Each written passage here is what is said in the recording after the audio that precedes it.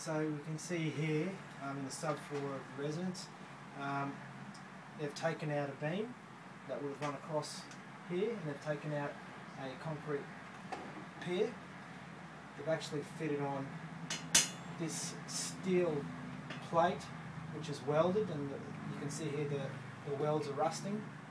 So you've got a shear force bearing down on this load here, which is carried through to this plate here, which is supporting a beam which runs all the way to a concrete pier here, which is hollow. It's actually core filled.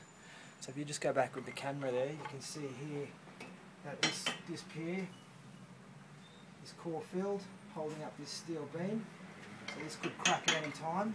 And if you have a look here, actually if you come straight ahead, you can see down here on the ground the concrete pier has been taken out, and again a new steel beam has been put in onto a concrete pier, which should be hollow. And again here another plate rusted. Great. All right.